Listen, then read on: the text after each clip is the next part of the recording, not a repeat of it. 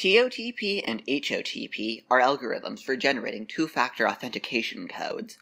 Let's take a look at how these work, starting with the simpler HOTP. First, you enable two-factor authentication by scanning a QR code or tapping a link to set it up in your two-factor authentication code generator, such as the Google Authenticator app. Then, when you want to log in, you generate a code and enter it in. Neat! Here's what's going on throughout the process.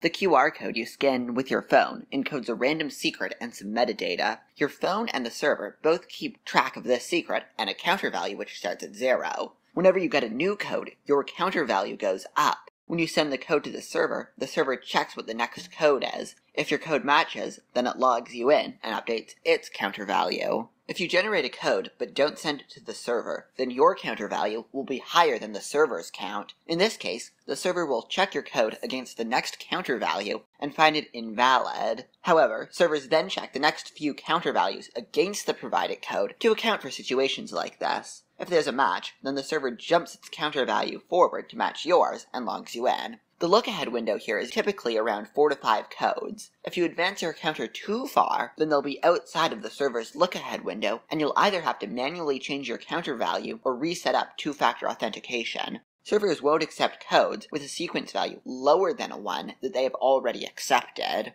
But how exactly are the codes generated? The HMAC SHA-1 function is key here. HMAC functions are usually used for verifying the authenticity of a signed message. They have two parameters, a secret and a message. HOTP just uses this HMAC function with a secret from the server and a counter value as the message. Since HMAC functions really just end up using their underlying hash function, SHA-1 in this case, the output is 160 bits, or 20 bytes, long. Since HOTP codes are usually 6 or 8 digits long, this long output needs to be shortened into a smaller number of digits. The SHA-1 hash is truncated, and the numeric value is divided by 10 to the power of the number of digits, and the remainder of that is the current code value. Note that the SHA-1 hash is truncated in a needlessly complicated process called dynamic truncation. There is no need for the dynamic part here, but it does add to the complexity of HOTP for no reason. It might have made sense at the time the spec was written, however, to defend against some theoretical SHA-1 attacks. Next, let's take a look at TOTP, which is very similar to HOTP, except time-based. It's quite similar to HOTP, and its setup and authentication app is the same. The only difference is that the code is based on the current time instead of a sequence value.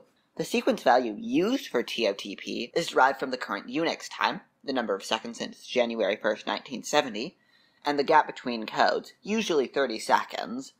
You divide the Unix time by that gap, round it down, and you get the current sequence value. Pass that sequence value into the same code generation function used by HOTP, and you've got your code for the current time. Of course, authentication apps have to repeat this process to generate a new TOTP code every 30 seconds. TOTP codes are validated a little bit differently than HOTP codes. The authentication server checks if the provided code is within a certain window of the current time, typically a few minutes, and if it's within that window, it's allowed. To prevent code reuse, the server stores the time of the last valid code and requires that any subsequent login attempts use a code from after that time. TOTP is better than HOTP for almost all use cases. Really the only reason to use HOTP nowadays is for older systems that don't support TOTP and for embedded devices that don't have a clock and therefore can't keep track of the current time. Finally, let's take a look at how secrets are sent from the server to the authentication app. The simple, widely supported way is to just tell the user to enter the secrets and parameters directly. However, Google Authenticator supports another method where all the parameters in the secret are combined into a single QR code or link, which looks like this. The QR code just encodes the link data, and the link contains all of the needed OTP parameters. That's it, thanks for watching.